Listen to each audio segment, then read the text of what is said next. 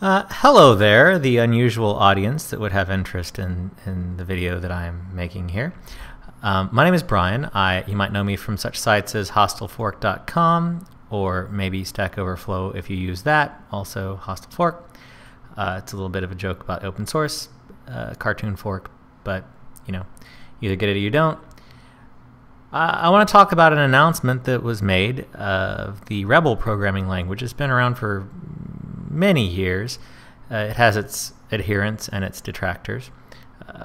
I have, since it's open sourcing as an Apache 2.0 licensed project, decided that I would go and build it on Haiku. Not an operating system that I have a lot of experience in, but certainly I have had friends who were very interested in BOS back in the day and currently still follow Haiku. So I was a little bit kind of, when I saw this kerfuffle where the announcement was posted on a list of, hey, the source is out, go build it for Haiku.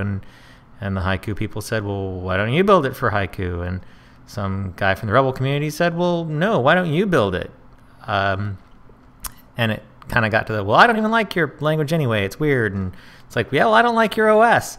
And it was kind of a bit of a dust-up that I thought was unfortunate. It reminded me of a joke that I heard about a guy who loses his eye, and he can't afford a glass eye, so he gets a wooden one, and it's kind of noticeable, and he's really self-conscious about it.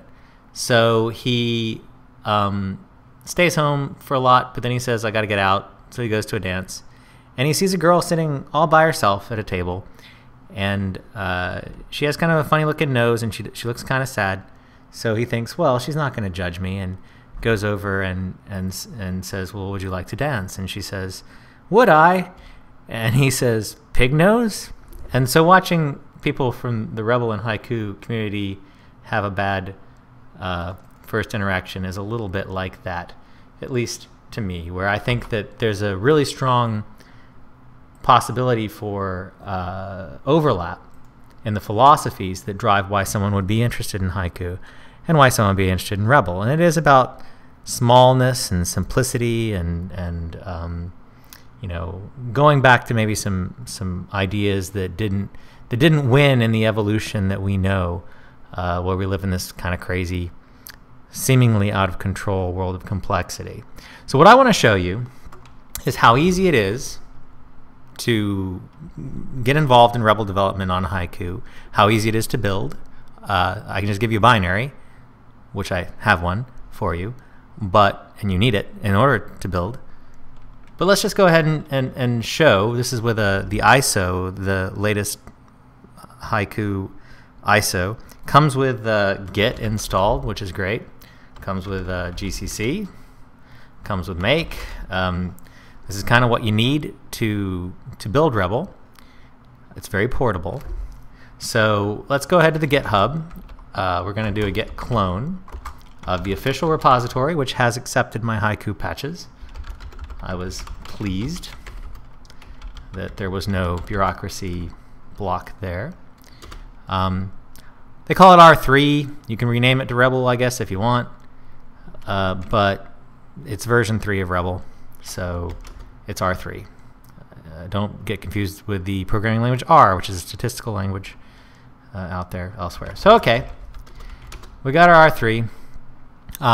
It's laid out in a way where all the source files are in the src directory, and the make directory has kind of been pre-made for you as the place where the build products will go. Now, an interesting aspect of Rebol and its portability story is that it is bootstrapped onto using a Rebol binary to build a number of headers and things that are included. So you need a Rebol binary in order to build Rebol. The good news is that Rebol binary could build those necessary files on any platform, and you can FTP them over to the new platform you want to build for, because the goal is that the build process itself only requires an ANSI C compiler-ish with a relatively modern, I suppose. So the scripts, the Rebol scripts that are used to do this appear in the tools directory under source, and these are run by a process of make, which makes the make file, and make prep, which makes a bunch of code. So it's bootstrapped. So you say, well, okay, so how on Haiku, if I can't just go into the make directory and type make, what do I have to do? Well, you have to grab a binary. I made one for you, put it on one of my servers, and this one is called it's called R3 make. It's just the R3 binary renamed to the -make because we're going to build an R3 file at the end, so it just differentiates the executable you use to bootstrap from the executable you're about to produce. All right, so I just used wget to get it, and here we are. When you make, you tell the make process to make a make file. You need to tell it what operating system ID you want to make the file for. I was a little funny. I called it 0.5.75 for Haiku. Interestingly, there was an R3 binary that was released for Linux PowerPC under the 0.5 version number, but I think that's because they thought BOS and Haiku, and such were dead, because the R2 binary actually did also use 5. So this is more consistent with history, at least. And it's also kind of funny. So they accepted it. I don't know what we're going to do with the versioning system over the long run, but let's just enjoy the joke.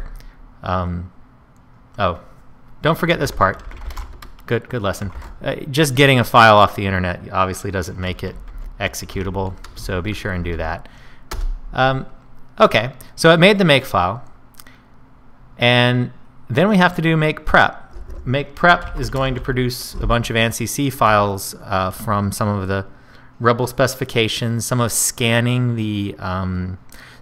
over the source code, looking for function headers and pulling them out.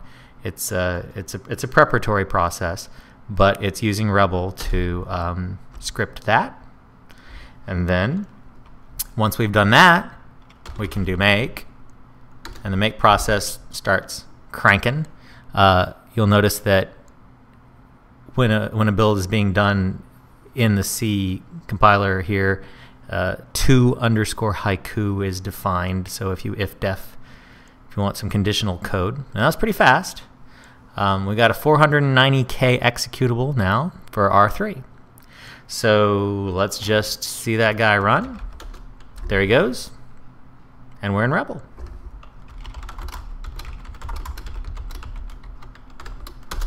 Boom. It's that easy. So hopefully the controversy and this can bridge over some of this, and we can talk about the future. So this is part 1. I'm about to make part 2.